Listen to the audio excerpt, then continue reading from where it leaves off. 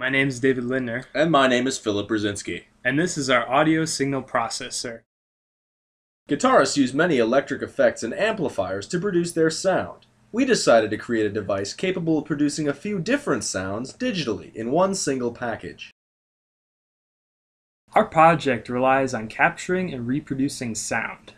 Sound is a continuous wave.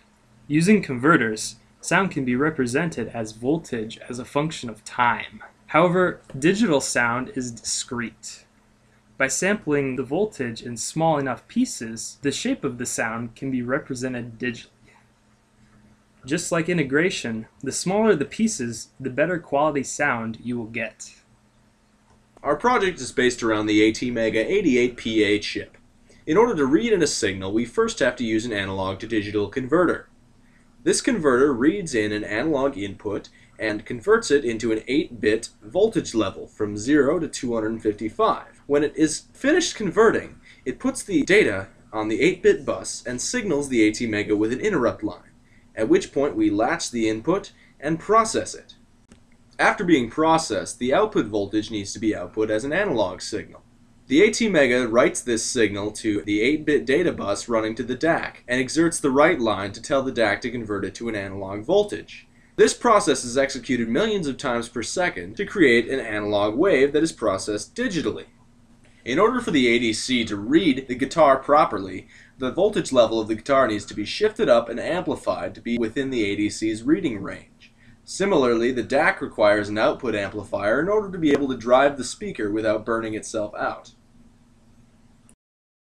The largest constraint to our project was speed. In order to produce quality sound, a variety of enhancements needed to be implemented to boost the sample rate. Although our microcontroller has an internal A to D converter, an external converter has approximately 1/100th of the setup time. Converters were pipelined so that the next conversion starts directly after it finishes with the current conversion. Finally, we actually chose to use the maximum compiler optimization setting. This made it approximately 12 times faster yet.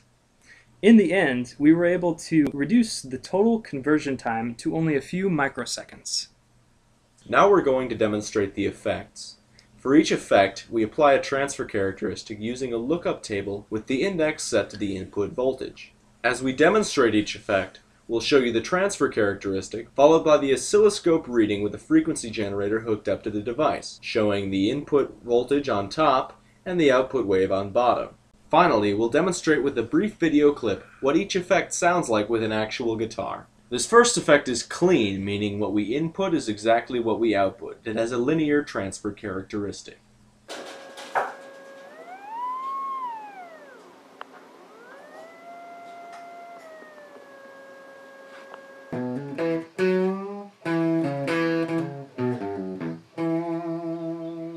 The second effect is meant to emulate a tube amp, or transfer characteristics such as shown below, where it amplifies the sound to clipping but doesn't quite clip it harshly like you'd get on a solid-state device. Change the frequency maybe.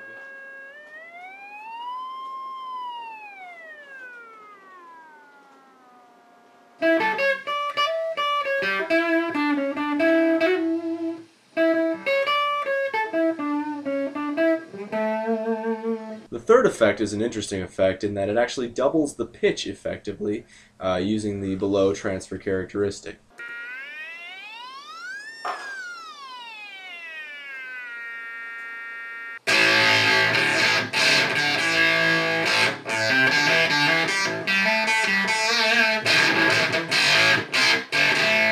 The final effect is similar to the tube effect in that it uses a similar transfer characteristic, but in this one we slow the sample rate down significantly with delays, giving a very, very low resolution sound. This is very similar to what our sound would sound like without the speed optimizations mentioned earlier.